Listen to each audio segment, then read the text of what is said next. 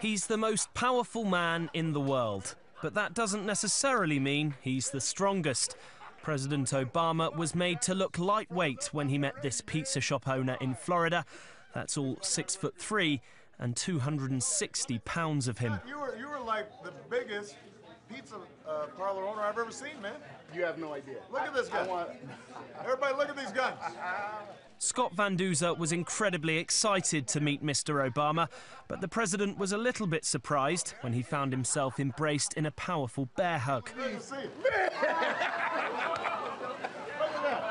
Look at that. Man, I'm so excited. Man, are you a power lifter or what? Mr. Van Duzer told Obama that he's usually a Republican, but doesn't vote along party lines. He voted for Obama in 2008 and said he will again this year.